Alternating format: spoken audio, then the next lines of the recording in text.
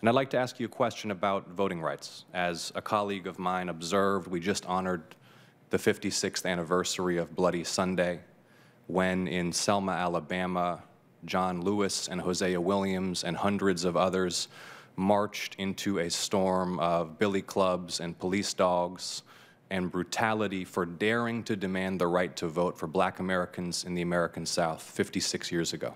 Congressman Lewis had his skull fractured that day, as you know, for daring to demand the right to vote.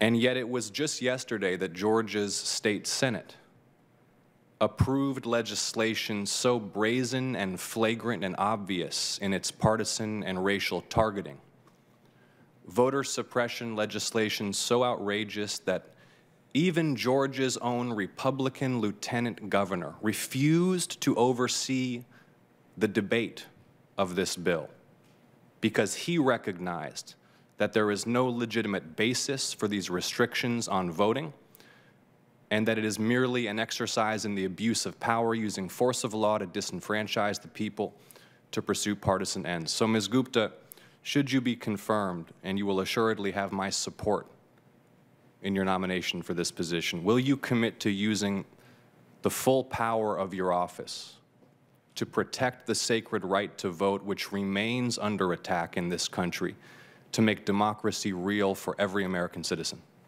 Yes, Senator. Thank you, Ms. Gupta.